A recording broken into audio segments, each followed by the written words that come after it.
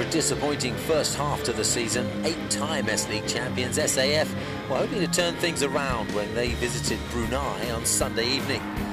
And the Warriors' efforts paid off in the 15th minute.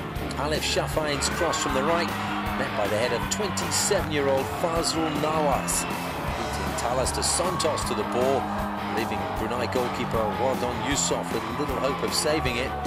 His 4th goal of the season. Brunei's answer came in the 33rd minute. That's Adi Said's header, equalising after the cross from Azwan.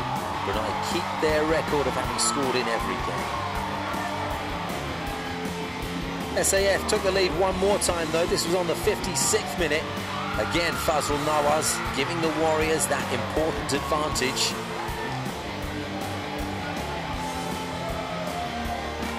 Chaos in the Brunei defence. A little bit lucky for Fazrul. Vital 3 points then for Richard Bock's men against the league leaders. As for Brunei, they still at the top, only on goal difference though, ahead of Tampines Rovers.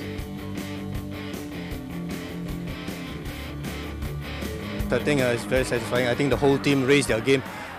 We played very well, but DPMM also have chances right at the end. Hit the post. I think it's a good game of football, very entertaining, very attacking football from both sides.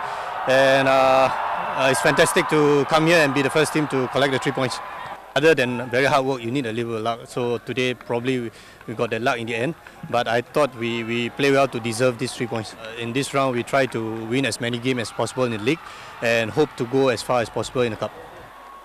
We want very much win this game, and we be under pressure because we are under pressure until we are on top, so that is, we became like animal who hunt everybody around, so we be under pressure.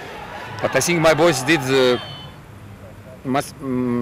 excellent job and did 100% what they couldn't, but they not be lucky again no lucky.